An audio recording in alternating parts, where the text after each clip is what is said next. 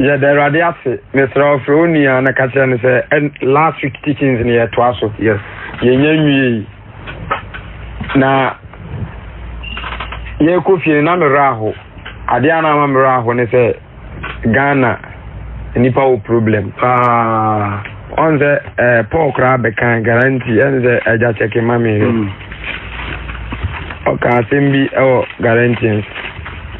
They are last week upon ya corona. Meraho, if you say the Oka and Okrechi Unia na wadan in the town for. I'm the guarantees for 16 or so. Or say mechanical winty. And yeah, also that's a mechanical cremature winty. I don't know what town for now. Amen. Obi kind of crash the wa on your town for. Yes. And I never when I am young say there be a therapy already, so be a new free trim, or be a new free trim, or be a new free trim, Marsole, no. For 20 a bit didn't pay the park of one. Yes. Sardin Unqua, a yummy yapova, a bit didn't pay the park of one. The word Marsole. And teachings na yen. And yes, the engineer teachings, you know, there be. As you ever told Bible, no consent. Yes, the engineer, yen sat down so limit and as the engineer be teaching. Yeah, can you uncle them at any part the right channel so many days? And for Mufaso, yes, Umina home cra. Intimate pay attention. Let's see a seminar ye can free you to be free to me a catcher home. Intia Twasso, yes, Naya Tiro by beer and quite their quite edda, the faso. A young conum. Amen and amen. Amen. Eda, yeah, such a Exodus on I only will be beside her question. Yes, and time into the castle a coy. Now, Mepe say, your best ask ye free wa, and Nedia ye breno. Your best radia, I don't know a bit marking calculations in the Brina Yaquanim 1 hour pacer. Tia chief when you are here more. Mon support here na days in the MP being count. Yes. And all night in Exodus 20. On the Eja. And no cry bako. No consum. Ejemienu. Intimacy yemienu da. Cra. Amen. Amen. Obiam fan send tirim se no cry eye bako. Ye bako pe. Intimi yemienu. 2. The word Sabbath ayesuan ho ade no. Homeda ayesuan ho ade wa no. Me kan jam. Se Ghana krodua we mu. Anasa eboasi krodium obia ni hɔ a obetimi atena this country anasa this town etimia edi Sabbath da you true and you want me so obetimi edi super pepper de mrane kan oboa ntimi and I said the one timi no said the tie no obetwane free ni o wa sotwe Tanahona ya isemza ubitimi edi yanko Exodus chapter 20 no. Okay, the kai question any pan busaye no busaye question bi say say Deuteronomy chapter 5 for no say so mu koye nkwanti o de mesa akọ no so back. Okay, ne ya kirem yi e bia obi tie last week kwanti me nya koye ntie nti me bo nema mi rumi ensa bi so for last week there ye kire mu say the word Sabbath in the Bible no any what purposely for yen. Yes. Even yes by one me this Sabbath when ni Paul and ni Sabbath. Peter ni Sabbath. Yes. Amen and amen. Go check the Bible. And Sabbath is not a worship. Okay. Sabbath enye awesome. Amen and amen. Amen. Enti me di kan sa se fi adebo. Se ru adebo so ni asase enensia. E de to so no ohome. Yes. E na no se onu nkwa ne bo ye nti onu nkwa na ye de ohome ye. Onunkwa na home the aspect of rest and onunkwa in this ahomedan and I'm the bag Ghana say Ghana so yeah on 1957 yeah Independence Day other countries ni now Independence Day obudi but date ni the same thing. Yes, but oko America so obi twiti obo obi a eye bone oba Ghana so aside true ko na o de bo obi wo Ghana so eye bone. Yes, but concerning their Independent days na different Piano dear. Obiane ne dear. It's the days Ghana you did Independence Day 6 months holiday. Oko America your holiday. Yes. Togo your holiday. If you say nkwasom no yan nkomu bi. America for nkomu bi yan kwa na ekom. Nti yo mu nkwa dia. the same as this Sabbath I teach you on and I teach salvation. You teach law, you teach salvation. We teach salvation. Yes. And according to Bible it says Emrano a watchman. I said that press of watch me several times. Me also the best here. Myself friend of me must say fear beam. What I say, myself Busan Papa, I'm on because no Sabbath or the camp Obi and into a sacred chiremu beam more. And yes, you name the Eka. Emrano when for watchman at the Maya. Yes. And faith in India, we were sent. Faith in the sent of Suma. Enti emrano gye ya kwesi se gidie ne baayen wo de me bisa akwati se wo rich wo tukwan now de obey jam se me nhwe ne mawa unya bawi a me nam da so hwe oba da bi maba ne de se mbaje me ba amen amen enti yan so se de yan kwa ne di 1957 no independence sana Israel so o ma statement say because of days ani yeso nkodi ni Egypt ntino omuso se no ru ade boss ni asase obere home yen omuso mfanya dai enhome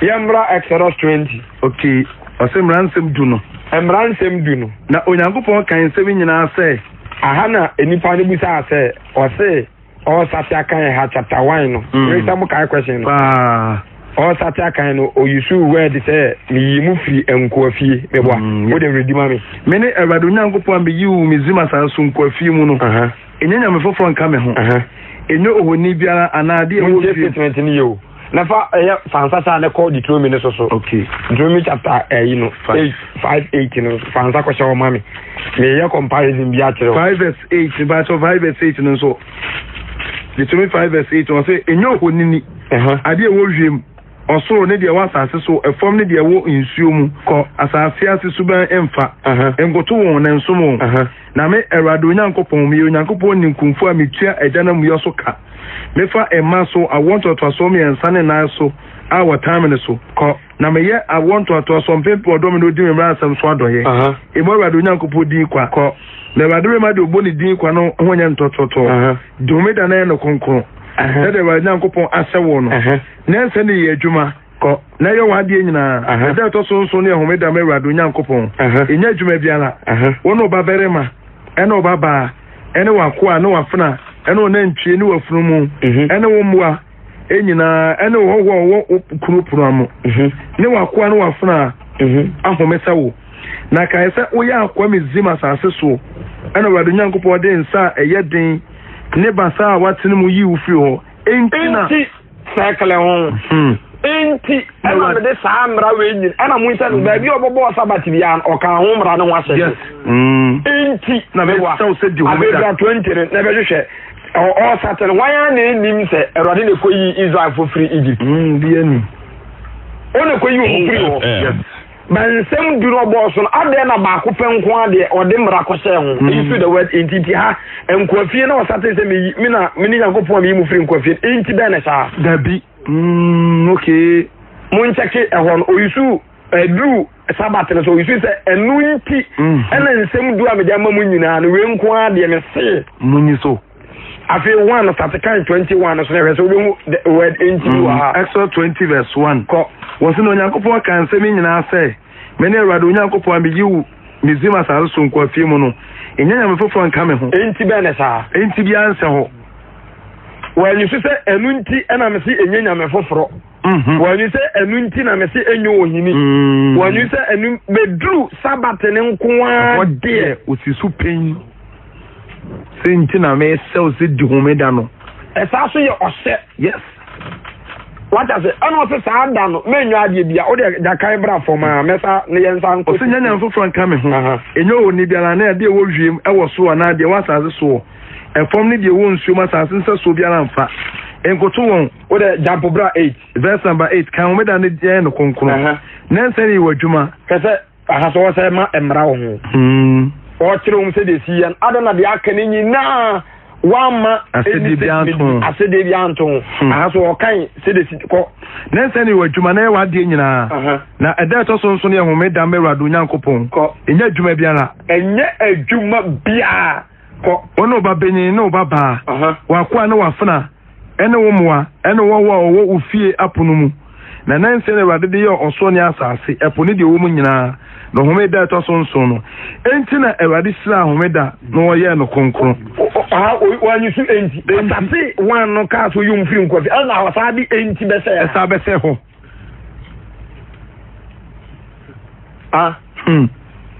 oda yanko Exodus 16 na mo nhwe se munim se na Awurade ade na no woye no watiase o enti omamu onu mu nyina celebrate bom enti that day no Awurade no kra so so rest asetre ne se wase ono so na saase na munim se saa day no kra no na ye no aduane o na ye no aduane enti se obeto ma na ama wo ma oto ne fiada anwumre yes because so oto no Saturday awaye adwuma yes eye adwuma ma wo mo enti oto ne fiada anwumre no mo di no memenda ti sa memenda kra aduane kra ye nyedai ye noa tu ye any type of work no kwasem se me took her from Dunkwa dancing eba OFM ha ma ye adwuma na me nya adwuma wa ye adwuma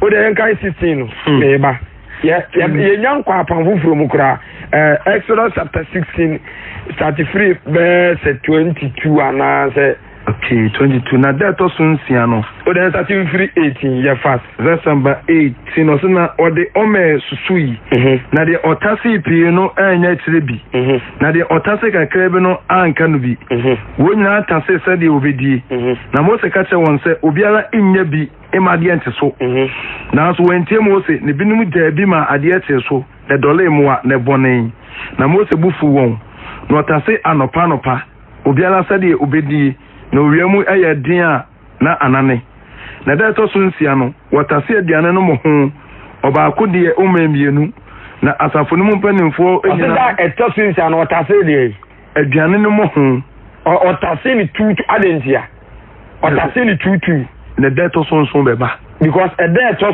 so be de beba ko na asafo no mu panimfo nyina ba be ka kire Mose na okache won say de Awurade akani otaye ohome homeda konkona wodima Awurade monto de mu woto na mono de mu wo enoa na de ebeka no momfa insie nkosi anopa you see momfa insie nkosi de anopa ne de be Saturday yes nessa meme ndakra no sa wo se wo be celebrate wo de sa wo se we don't want to serve the law so rado hunhum no krum na wo ba som emra o de enho asede ne di so de pep Saturday emfa de ensi da so enso gasa no enso buti a into step so be di dia de ho asede ne ma di ni pepepe into step enko ba bia amen rich but oyanko Isaiah Isaiah chapter 58 me can say na mabama asenso Isaiah chapter 58 verse number 13 o say homeda die epaso nsira homeda no so din yi a eso nsira ana wo beka ase bi wa homeda papa eso die nsira ko so sankai wonan homeda na meda konkon no wonya de ope so wo ye de ya wo sanka wonan me busamu mumulemu okaso bi kaso bi asanka na ya sese o kra no nko ba bia abajo a sanka wano sanka wonan asese ye menkasa anase yedin enti obi ka sa wo sanka wonan o say before be kira wo Sabbath mu this wo sanka wonan meboa yes enti you wonan from going enti you see your yes what sanka wonan okay na wanye de wa wo pa nti rich what sanka wonan nti say fast na mo ye no say rich one sanka wonan what I say wo sanka wonan na say one to na mo wan ko ba bia dia fast na wo ye no me ba be ye dey me ba be sirawo muti asem ni yes aida sa repeat wo say she Ewade okay o say so sanka wona homeda na meda konkon no onya de wo pɛ na sɛ me da konkon no onya de wo pɛ ade nti na obi timi kɔ asɔre ne botu a ɔse ene de ye pontu ene de ye pontre ene me wo ba bi kontina de metwa so na so wo ye de wo pɛ no no mi tu kwan ekoka mi kodi baabi amen and amen sanka wonan tere ntira ukotu ka akogina filling station atọ petro uba asọle na petro nu kam ugojina ọtọ petro watomla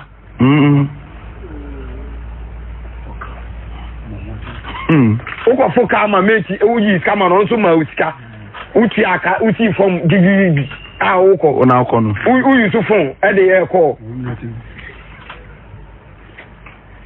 wasusa osanka wonan ja to aso na meda konkon no wanya de wo pɛ na ofre me meda sɛ anigidie ne ya bare da konkon no sɛ da ɛsɛ nidie na wudi ni no wamfa wara wa kwan so no wanya de wara wo pɛ no wanke kan nsɛm a ɛne wani bɛgye awade ho na wanke kan woni ye wo sɛ na wudi no no wamfa wara wo kwan so no wanya de wankasa wo pɛ na wanke kan nsɛm a ɛne wani bɛgye awade ho na mama wafa asase so sonsom ya so na mama wadi waja Jacob ejapade no efise ewade no na aka asese yaja Jacob ejapade no Bible na da ho no eja na okwa wo na okwa Genesis the book of beginning the book of beginning enti mo check here every history assembly every beginning say from Genesis. Yes. That's the book of beginning.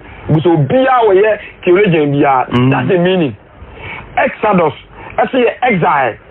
You can say exile you books exile and exile. Say obi konkwaso mu no asaba. Enti the exile, the book of exile. And Leviticus Numbers Leviticus priesthood so full. Asofidie.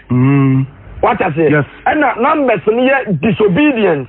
So ding. Na baby the entire determine or beka sa said you when him the mom say determine the book of the teachings of the Jewish nation. Yes. Hona na fe no man no adode de won maransam ma won.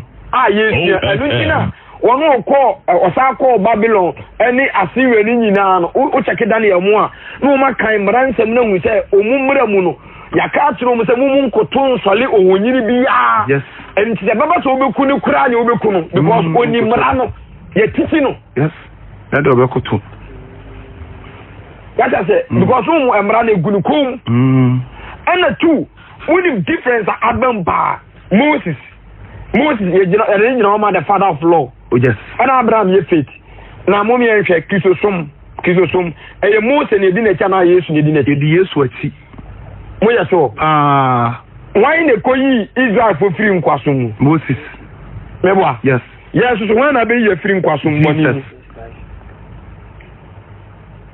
Moses ekoyi Israel for free nkwaso mu ana Yesu na be ye free de bone nkwaso mu okay enti se Moses mara ene asade a ye de ma wonu okoyi wona Yesu siri wa be yi no amaya mara ni asade na o ma ye amaya mara ni asade wonderful. Yes. But almost in a shadow. Yes. I'm a decent. It's most like there are two Moses beyond on that similar. Yahu Yesu. Yahu Moses Yakumukra. Yes. Yahu Yesu to the same thing Yakumukra. Yes. And see. Yahu Moses Yadeniko Egypt. Yesu Yahu Yadeniko Egypt. Yes. It's Yana see. Enti Bible say ya won Yesu say mrase yes eso me you no wo mrase Moses ya won say Egypt so nko yi Israel from Egypt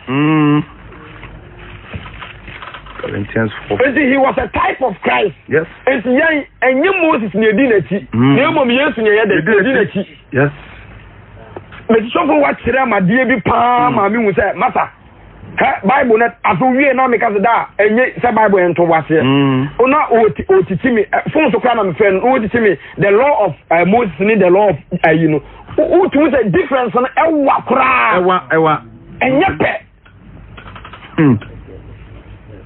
pe what the also onya setu mu de no no so setiri de o setu mu de no setu mu de we are talking because of salvation. Yes. Into the young Galatians near Shadi. Young Kai quoted me about Galatians chapter 3 verse 23 man. Galatians 3 verse number 23 or say Emrabo Kwama Jenkwa. Yes. Try near Jenkwa. Kristo. Emrabo Kwama Ajenkwa. Yes.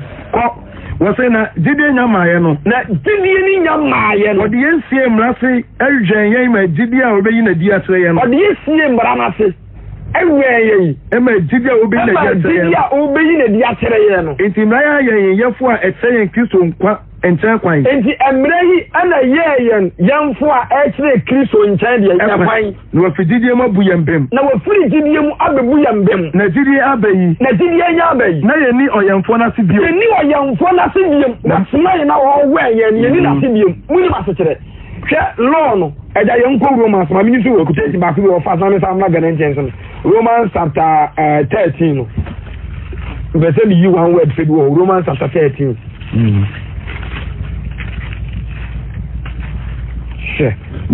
na hona use na kase me come me denti me kwa 13 wabi 13 o say verse 13 no mama yana nte verse de fata da bi kosoro 8 mu no bi alaka yes jordan amade dom ho na de odon nyon kra wie mra so di ko na de o kase ensan wade eni ewu mako no emu ani mra de no na se mra se bi alaka ho a waka bomu asemu se donyon ko sa ho what I say?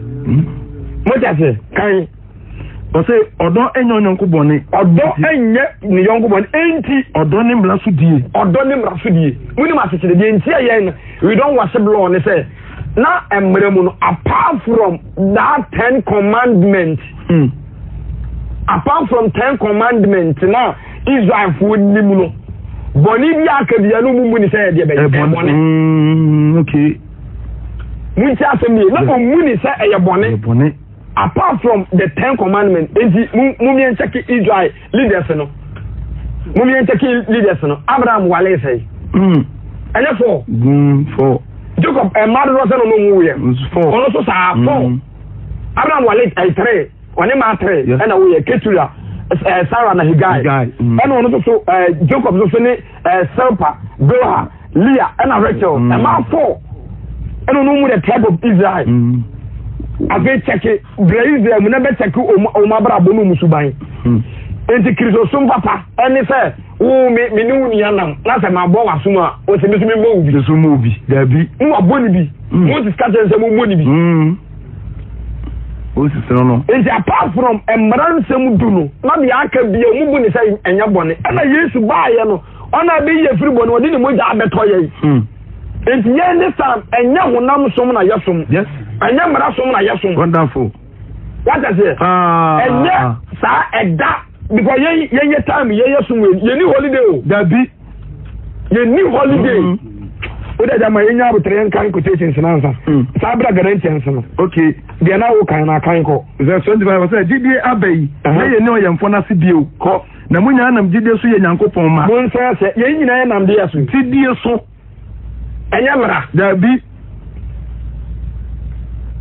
so enambe nyankopon dabi ye nambe asu titi so eye nyankopon ma Kristo Yesu mu abe nyankopon ma wode Kristo Yesu mu efise mududu aboma suko Kristo mu no ma Kristo mu mududu a aboma asu no ekwo Kristo mu no ekwo ne be Kristo mu ma se Kristo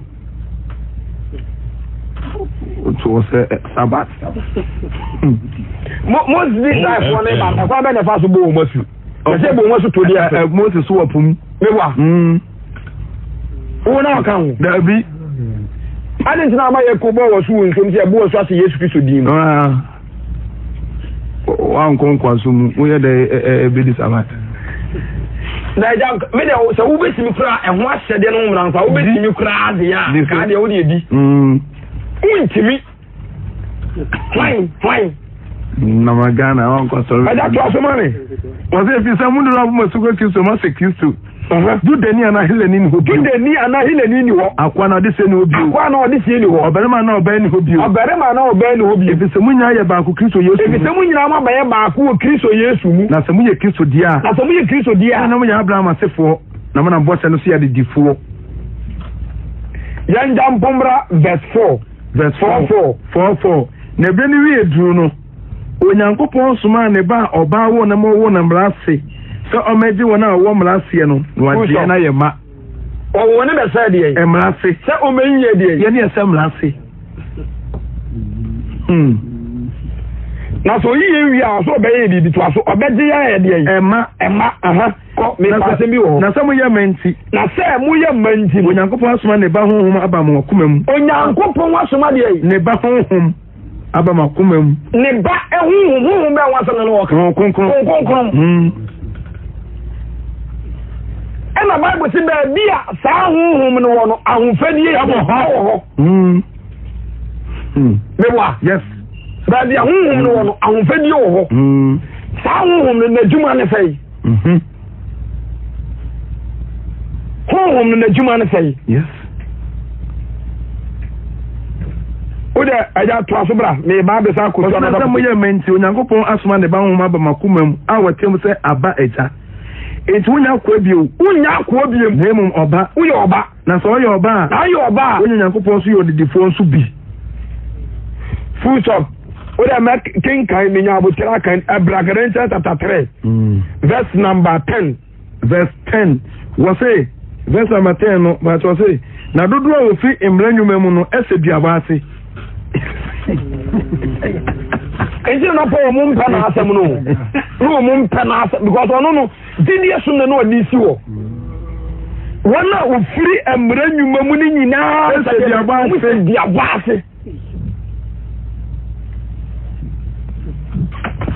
Ubeji Yesu edina we jai aye anom ne krono ne pratia which what edam fani pan kwa heaven edi dai on fani pan kwa heaven philos church amfo bi an kwa heaven amfo bi an kwa heaven yes enti so anayam ya sa obi nim ade na wo che na ne bu asafu na ne bu asafu ya kwa na ye kan ye bu mfu yi na owu enti masa enkotiu tie na wa pen kwaje ma wokra pen kwaje ma akra kwa yeye sumwe ni die wase die entini bia entene ada kama me ya ma tete enwuma no se biaba ase ebiso wacho se wadumo bia wontan de wacho emranwuma no nyina no onyo no wase die ewo no asekere asem wa hawo wase odi esa wose ubetimi atena mrani mu na wonza bi kwa hano so wan kire mu ye obi aka se ye no wose ebo mra no so wa obeso wo kire se wa wote Ghana wose ubetimi adi Sabbath no emrani nyina ne nwase de nyina bo mode so betra so be yin nyina de pepe so me den tuka kama me wose verse 11 na daddy petre sem na mu die obi an tin yankopon anim ebiso dibie mu no tin ni be nyankwa sem ne da ho wasi emre mu ni obi an tin yankopon anim tin yankopon anim se dibie mu no tin ni be nyankwa dibie mu no tin ni be nya de yankwa de wonderful why na ka to asa udi Yesu ba wasi wonu odi manim no enyina ya dutwafo wonu odi manim nyina mudaho wonu di manim ni nyina okondamu won enti oso bie no betimi atena mere no betimi atenini yes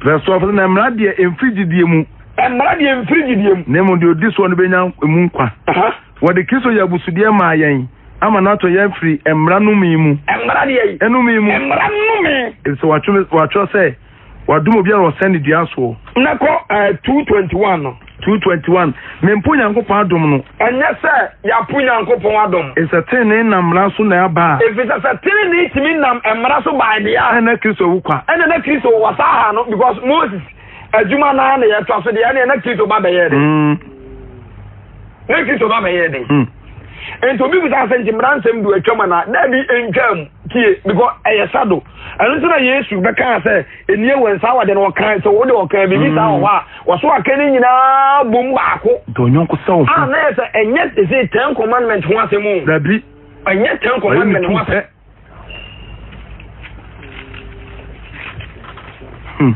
ayi ni tu she Adayanya fast enko 2 Corinthians. 2 Corinthians on kasa. 2 Corinthians chapter 3. Okay. 33:7. Verse number 7. Jide fufu ani monyam. Na se wo suma wo de atwede fufu na bo so. Wo se sa apa mara so ye fa ne sei. Owu so. Owu eson. Anu ti no ba na ko bo adwuma no mo chi na ne de ne ba be kunu Yesu ani mu. Yes. Enti your friend condemnation worship. Yes. It's not for say I feel that for there's no condemnation for those who are in Christ Jesus. Yes. Even owu asom. Because I have to say chain that come into what tobacco what to ni na na hwe agu. And then mrama ye kan wasem de no obeto no obefon no na yi twari free man ni yakunu. Yamfa no ho nche no. Enti ni di ba ko ni owu asom. Yes. Osa so wo so de atwede kuche na abo so nya animonyam ma ama ode ade abo ne kurutiri no abo so ba ye de say maransam ya twere gu ehia yakomam nzoti egu yakomam. Yes. Enya animonyam ama ko Israel man timi anyene wonani anhwe mo sanim animonyam na retwam no a ebe de na honhom sum no mom nya animonyam ofeye de ne sade honhom som ana gaden de ne ka se so oje ne bane dia wode de ne be dia omu o so ne honhom wode ne de ne ba no honhom be dia akomam ana ho be friend say yen som no this time no ye friend say honhom som enti brani ba na wiedu say enokwara so le be so na ja no de honhom ne kurem enu no kurem wonderful enu say eda bi ye bodi say eda no munya dai munsem se kurem Boost 37. Munshiam a debia ye body and ye share to da if you da me da ya wada ukiada a debia fan said down na kwa ko na worship God na ye all night debia ye friend said da ye ni home na fi be de no kwa home we New Jerusalem ye ni home wa asase we so o se ma mo mpa home bi home if Yesu ba ya no wa home wa na wasi ade tie eseme se ne ye do soma me na djuma ade chi bia no asole ade tie eseme se ne ye do soma me na djuma ento no no beyi u firi nkwaso mu no ne mere ode ama ne de yen wo nye Moses ne beyi u Yesu ne beyi u Moses ana aje wo nkwa dabi Moses na aje ni die uko mizirim dabi wo na ate bone nkwaso mu adwama mokro no ensanom abosonsom ene obi abewudi ne mo jaaje wo. Yes. What's the idea of what did you know or no? I'm coming da unko heaven. I just want mommy. Na safobu sum ne ye animonyam a. Na se afobu esum ne ye animonyam a. Se ne sum no mbro so pi animonyam mu. Ya fe de ne sai. Se ne sum. Tine ne. Mbro so pi animonyam mu. Tine ne sum. Amen and amen. Amen. Tine ne sum. Enti wodi aton ayi biebia ba yusu bomet no so kan kempna. Yes. What I say tetiwani eti satrasa semini skirt na ka se ni nyina wo ye na fa come menda wo benya heavy akọ no ko Yesu ho sere sine ne som se ye som awrade wase konkunu ye nimu a obi ntimi so awrade ni da Bla to asoma me. What's the verse? Na mpo de wase na nimonyam ne ni ye fa ye nimonyam. Nimonyam abo so ne nti. Na se de retwam no enya nimonyam a e de na retwam. Mose mra no. De etwam no enya nimonyam a na de etena ho ne mom wa nimonyam pi. Na de etena ho mom no wa nimonyam pi. Na se ye wasa enda so yi nti. Na se ye wasa edi da so yi nti. Ya kudo kasa. Ya de ya bai. Kuduro na kasa. Ya se nim de ya kan ya kuduro na kasa. Paul na kasa wo ya mira na edibra mo Paul was say me Benjamin me free Benjamin abusuam. Yes. Pharisee emira Pharisee yo kasa iwa ya Ghana ni. Paul na kasa no. Wase ya Pharisee mu Pharisee ni Hebrew ni ya famre mu e ja ko abeto wa sa kote na pa sa ma me ka ye wi a ka yan sa me kan ho anta so ya sayira mi ho ba bi se sen yo ewa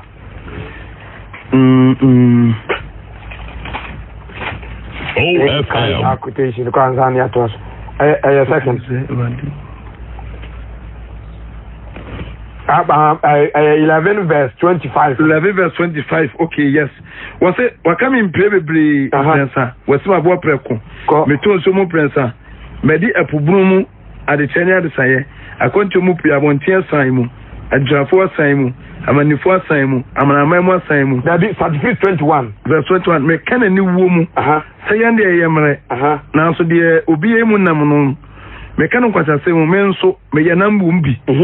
Wo ye Hebrew for what you know can we Hebrew ni me so me ye wo ye Israel for so we ye Israel ni me so me ye Israel ni wo ye Abraham ase for wo ye Abraham ase ni wo ye Christ asom for wo ye Christ asom for e kan kwase se mu me tensa obeduma bru so mu enti Paul na ye kasa for no ye great Pharisees. Yes. And we condemn Aisa no. For you great Pharisees are what be Jesus wodi. Yes. And the Paul no anya sin now. There be no defending the law. The law. When you say yes, they are so for every 2 million ago. And was she and so kikra. Na tin and say yes. Paira. And be any yes. Be any with GDM. Only say enyamara and you be trouble. Pharisee for no. And it's unique for no. Matthew 23. Yes. Somebody montagne anu jiwu ati Moses akonya so what I say I can sama kete na so munye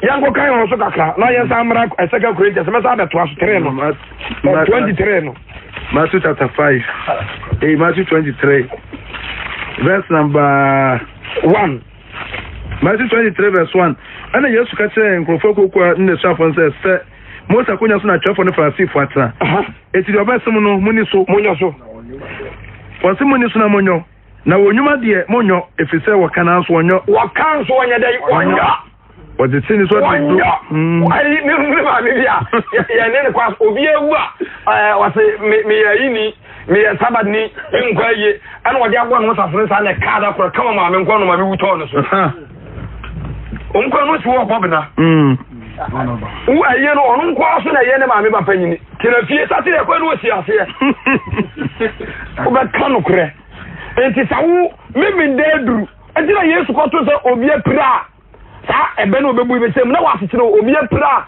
asofo ni sa no we sa no ho woni sa emire mu no sofo no we sa no no we right yes emire mu do we right because priesthood obi o ye sofo o ye owo duty ewa so no fie sa na wo chi no nkofu ho ndo sa no honti na sa no honti onko de wo pira honti no ya right nti no twa mu no ana Jesus so be so o cancel sa de no se sa bere nya sa esum ni biem ti for be kan ga den che o kra se te se enye momono nto ni twetwa biem yes me bo Galatians 4 aya 4 ho na ho Galatians 4 na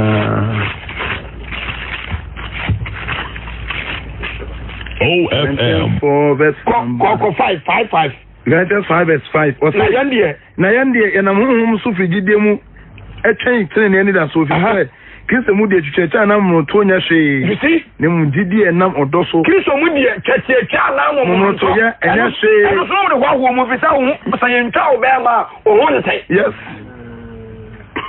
wo ya kwate moto a wo ho nte Erade bejo mu nko ho wo ya mpra ba erade bejo wo nko ba be musam say ye fe so ye ntwa obi be ma wo di Yesu di a na nkonkuru be tene mo be nyankwa na wo nya so bi ya mpana ba no be di Yesu di no asatira na nkonkuru be tene mo be nyankwa na wo nyankwa masa mamu na da ni pasa enti nyamo mo nto ana enyi twetwa asem yes enti sa na mra no mu da yiro mu ba enti makani masa ampo de bo nyum se o timra tum ade wawa na ho wa ye mra no so no di bone obonyum bi sa ono amom church member boy anom tu ne say mewa o ka sa sam e biblical tipo ne di ka be tagu ye sa mre som ne de eja enyam paboa wo asam ebi so de nam nchen ye ngoro mpaboa ebi so de nam baabi oba bu ni sa o ma so de wei erade boy ne be so de nam nchen oba ntere oba bi enu wa ko heaven Bema bien walk heaven. I said there was sick Christo. Yes. Simuno obi asoma no de nama obi asoma no de nama obi asoma no de nama obi asoma no de nama say mama listeners na you confused nipa na pe nkwaje na you confused because ade to no rekwato a we can say entimedia me obama so de ma tumi so le mafo say mo mfomani ntosofo bi aso obi an trust am no obi anya dey enso bi enkai mi ni tu Kristo so na fu ni tu Kristo so yes tu de fa woni to wo pa so onu o tinka no de ko he ayi anopa no be ba so ko he bufo mu go ni fi wadi amen ada ya nsamra yachi ay Corinthians no Tega Corinthians 3 no yan kan no nsi verse 10 no se na empo de wasena ni monyam ni ye fa en monyam en manya boso ni nti na se de retwam ni nam en monyam so a na de esan no mom wo en monyam pi na se wo se ndi da so nti ye da kuduro kasa ni enti se Musa odin katani mu kata na nim ya enti se Musa odin katani mu kata na nim na Israel ma anti na nyine wona ni ahwe na nim na Israel ma anti na nyine ni ahwe na nim ni munyama na etwam no ebeye na so na dwuru pumi na di besi na mpo katani na da apamda na so akenkan so wonya nyiye na di besi na yi katani mu wa mu na efrenya Israel fo ani sa enyankopon won kire ho no de jama na man kwa yes enti wo na mamuni a wote Ghana ha wo beti Yesu odi ne abu wosu no wo hwe wo nkonkuna ti kwan ama nkonkuna beti no mu ti obo abrabo konkunu Iza mano no one odin katani mu akata onanim to so mu kra no na so hye bia baase odin katani mu akata omanim to ya wo kasa su ka hu bia kafa wasa odi Sabbath yes ba pa beti Yesu odi enti wo wasesa firim